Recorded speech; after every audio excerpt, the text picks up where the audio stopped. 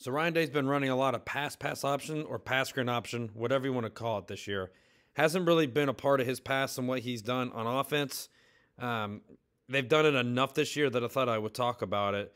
And it's probably a big part of their offense moving forward for Notre Dame week. So when we talk about pass screen options, okay, usually you have a screen concept to one side of the field, and then you've got a quick game concept to the other.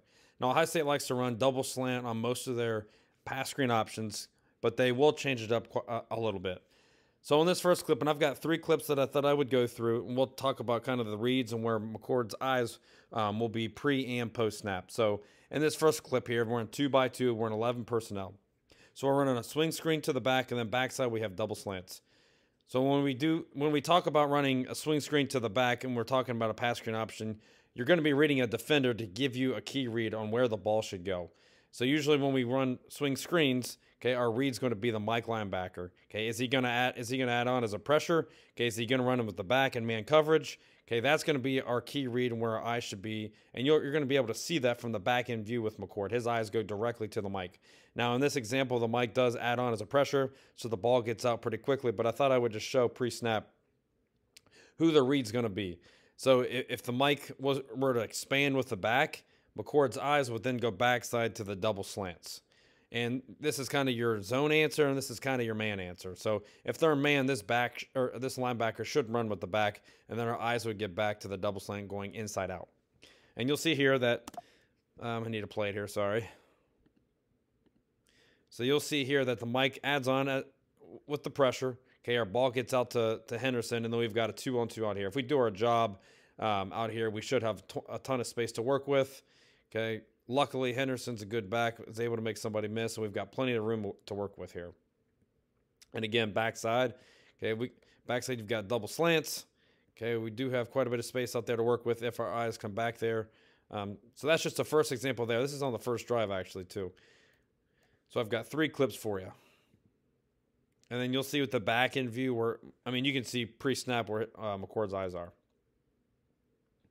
Right there with 10 with the Mike, sees that he adds on, boom, balls out to Henderson. First example there. Okay, so the second example, a little bit different. So Ohio State's an empty here. So they're in trips to the boundary, and then we've got twins to the field. So they've got a quick screen or a smoke screen, whatever you want to call it, to the Z. And then down here to the field, we have a slant and flat concept, so a dragging concept to work with. So pre-snap, this is typically a numbers count. So if I have a 2-on-3 advantage, the ball's getting out of the Z, we should have enough space to work with that I should be able to gain at least 5 to 10 yards. Okay, that's really a run concept there. Now to the field, we have dragging. So we'd be reading the outside linebacker, seeing if he's going to expand with a slant. Okay, right now you can tell pre-snap he's almost attached to the box, so we're going to have quite a bit of space to work with. To the flat concept, given that the corner bails. But again, you've got a 2-on-3 advantage. Okay, I think McCord thinks the safety's more attached to the box. I'm sorry, he's more attached to trips, so he comes to the slant flat side. And you'll see after I play it there. Okay, and you'll see from the back end view, he does take a look to see to trips if he has the numbers advantage. Didn't like the numbers advantage, so he goes to the slant and flat over here. Okay.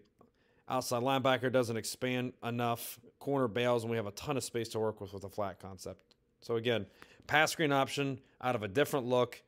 Okay, really you're getting your athletic guys in space. You're giving your quarterback a pretty easy read. It's a win for all parties involved, especially for an inexperienced quarterback like Kyle. So back in view, you'll tell right there, pre-snap, he's checking to see if he has a numbers advantage, probably checking the safety to see if he's going to play the box, if he's going to play trips. Okay, and then post-snap, he's going slant flat. And Kyle's been really good at these pass screen options. They've got a lot of return on investment when it comes to the pass screen options as well. So now we're in the red zone. Okay, we're back to 2x2, kind of the same look we had earlier. We're in a swing screen with the back to the field. And again, that's kind of a matchup-based thought as well. Henderson's really good in space. I think that's where he's best. If we can get him the ball out in space, I think he's more of a scat back as well. I think he's a mismatch for linebackers. So if a linebacker is going to slow play the back, we still have enough room. The ball should get out to Travion, and then we should do our job out here, and he should have enough space. But you'll see in this example that the safety who's walked down because they're in zero high here also runs with the back. So their Mike linebacker and their safety is going to run with the back. So that's a 2-for-1 there. And you'll see McCord does end up coming backside to the double slant because it looks like we're going to get cover 0 here. So you'll see that the Mike and the safety run with the back. So McCord's eyes come backside to the double slant. And again, we're reading inside out. Okay, the first inside guy is open there. That's a pass and a catch for 6. So again, really easy concept. You're reading one defender. Okay, it gives you the clue of where the ball should go. And you're giving it to the best receiving room in the country. So thought I would talk about it because Ryan Day really hasn't run it in the past. And here's the back end view. And he's really tailoring the offense to what McCord's really good at. I think Ohio State fans would agree that he struggled under center and 12P formations where they're trying to run 2-man concept where they're max protecting up front, and Kyle's struggling, I think, with his feet and his timing. He's much better in the gun, and I think this is kind of where the offense is heading. And you saw in Western Kentucky, they were in a lot of gun. Rarely were they going under. Should be a good matchup this week.